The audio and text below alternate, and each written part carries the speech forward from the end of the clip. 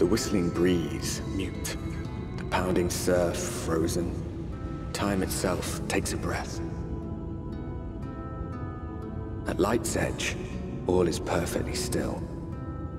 The world captured in a painting, locked in a moment. Music, faint and fleeting, drifts coastward on the lifeless air. And in the distance, beyond the broken earth, a city beckons.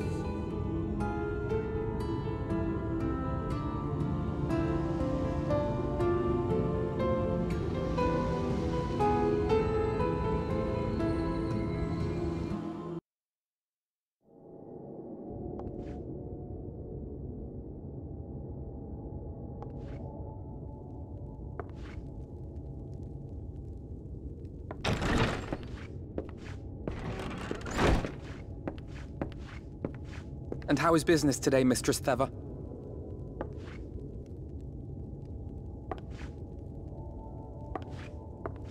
Oh, frenetic.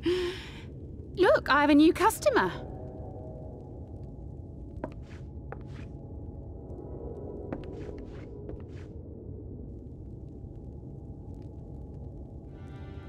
Tis good to see you, my friend.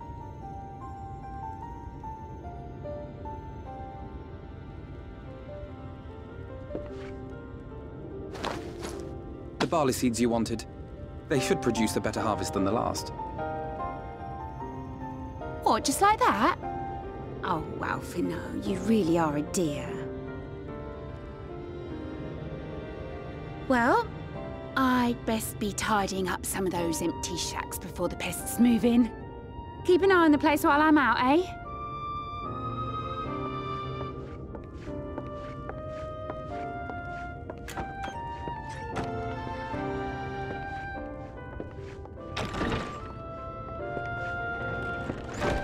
It seems an age since last we spoke.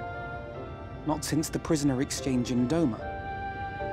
And Yotsu. It has been even longer for me, of course, if you count the days I've spent here.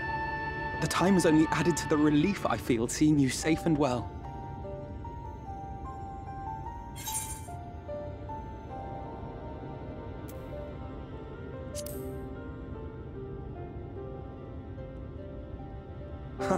Alize said much the same thing. I don't think I've ever had such a scolding. But I believe an exchange of news is in order. Come, tell me of your arrival and all that came before.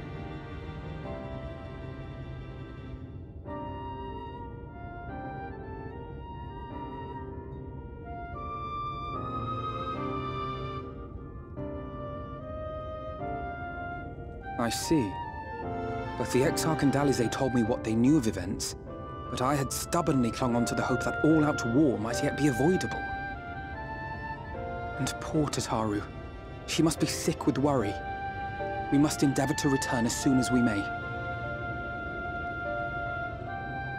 It would be nice to bring her good tidings for a change.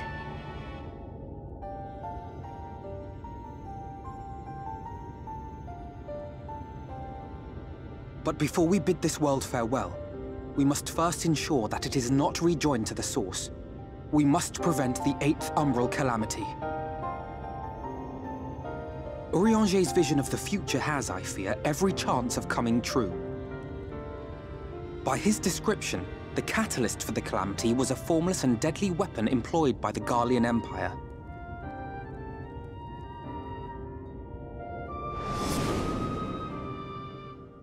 Which can only mean one thing. Black Rose. Gaius was telling you the truth. When we were on the trail of the Ascians, we saw evidence that the gas was being manufactured once more. Gaius was adamant that the project had been scrapped, but so long as there are wars to be waged, there will always be those determined to win by any means. And thus simply destroying the existing stores of Black Rose would do little to alter fate's course.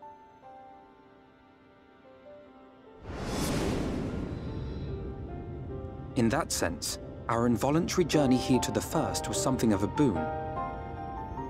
Together with the Exarch, we've developed a theory as to how we believe the rejoining will be set in motion. I'm sure Urianger himself will cover the subject in more detail. But I can tell you the process requires that both worlds, the Source and the First, be facing an existential threat. One being Sin-Eaters, of course. They are a menace that I would dearly love to remove, and not just to avert a calamity. I may be a stranger to this world, but I will not stand idly by and let innocent people be slaughtered.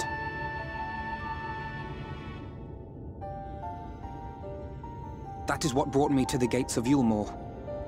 Ignoring its pretensions as a kind of capital city to what remains of the world, it is nonetheless a center of power and authority. If any solutions are to be found, I believe our search should begin there. What say you, old friend? Hungry for another adventure?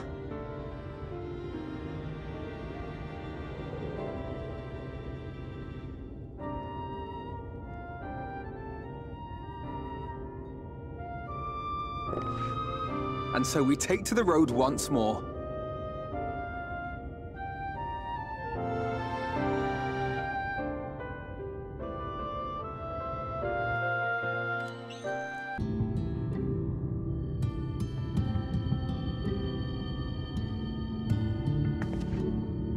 That gate up ahead is known as the Open Arms, and Yulmore itself lies beyond.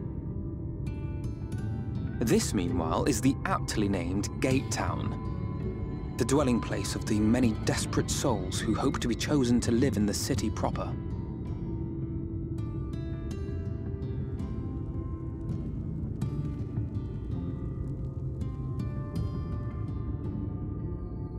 Ah, I thought I recognized you. Brought a new friend, eh?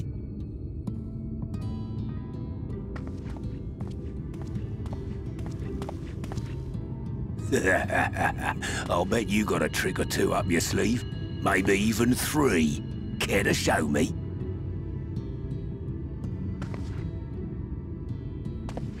She's not here to compete. Leave her be.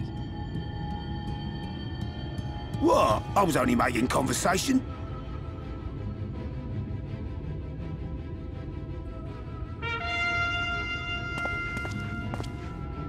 Ladies and gentlemen, your attention, please!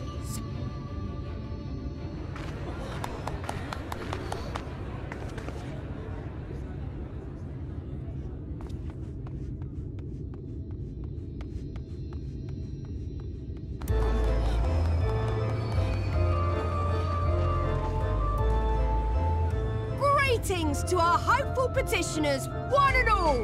Yulmore extends its warmest regards. Let it be known that a lady of distinction wishes to dine on fish divine. We seek a master culinarian who can guarantee seafood perfection. Dazzle the matron with your delicious dishes, and life in the city will be yours to enjoy, even on days when fish is not on the menu! Who among you will answer the call? Name yourself or another.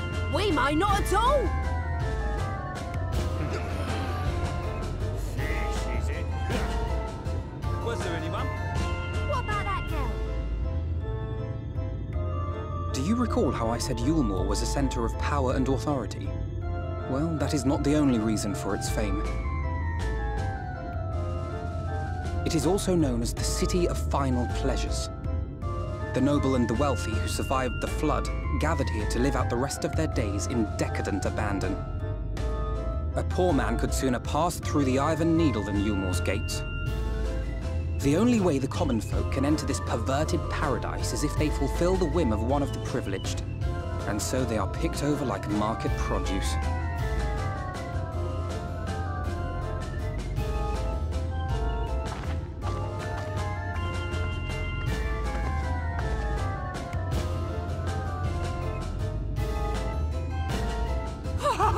What a catch!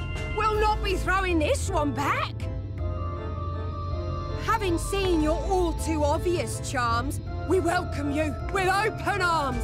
Come, Join us in the City of Splendor and live out your life in an ecstasy of endeavor.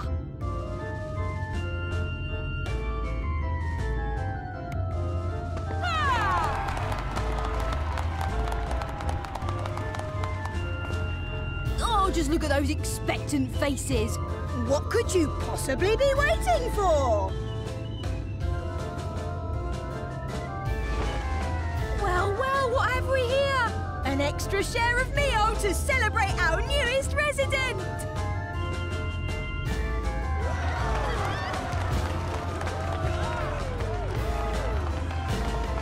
For you! Ah, no! Enjoy! Thank goodness. Over here!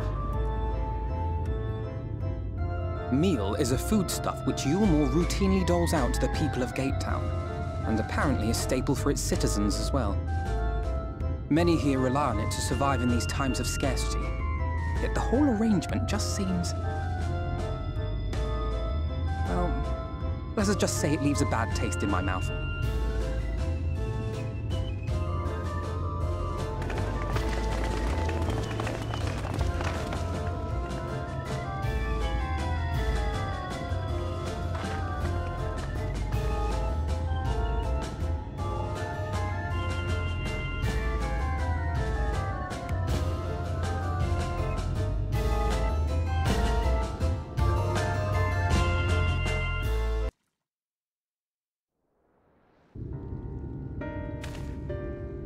There you are.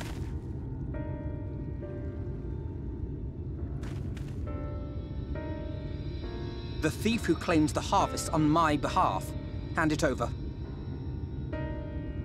Well, forgive me. I have to get into the city.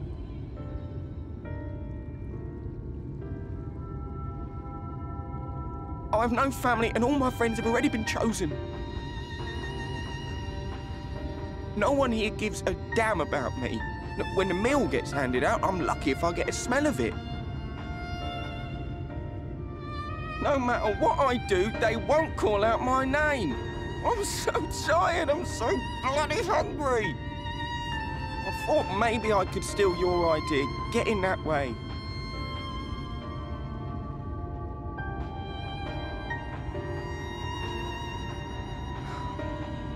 What is your name? Kai Shear. Tell me then, Kai Shear, must it be Yulmore or nothing?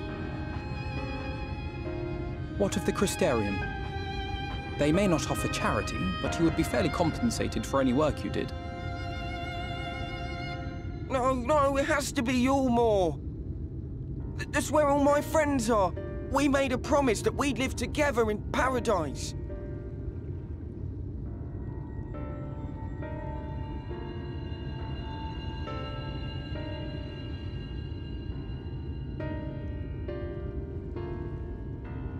I was to make my deal with the Ondo at the Clave. Listen carefully, and I shall tell you my plans for the business, and how best to arouse the Yulmoran's interest. You'll give me your place? Just like that? I'm giving you a chance, nothing more. What comes of it is entirely up to you. I understand. Oh, thank you, thank you!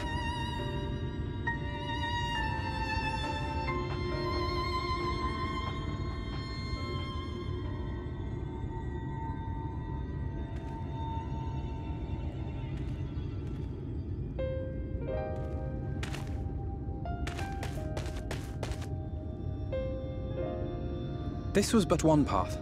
There will be others. But for young Kai Shear, it was the difference between life and death.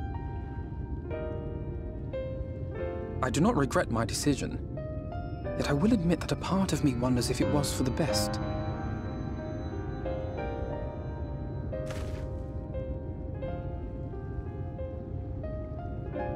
We strive to bring swift salvation to this world, that countless lives might be saved, not least your own. Even if it came at the cost of one man, should I have forged on regardless?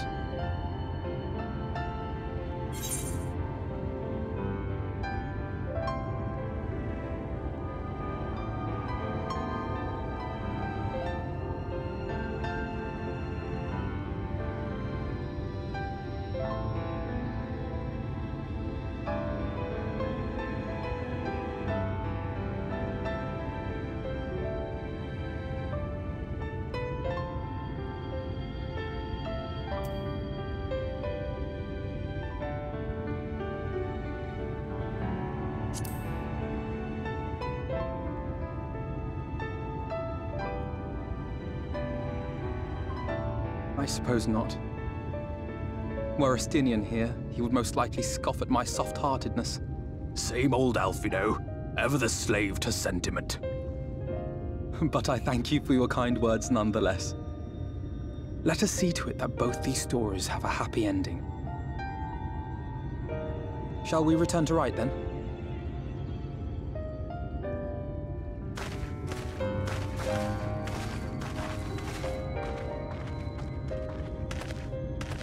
Is that...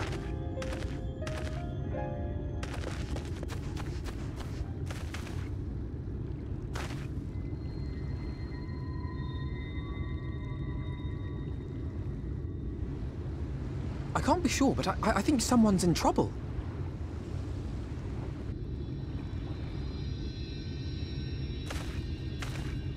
Come on. They may need our help.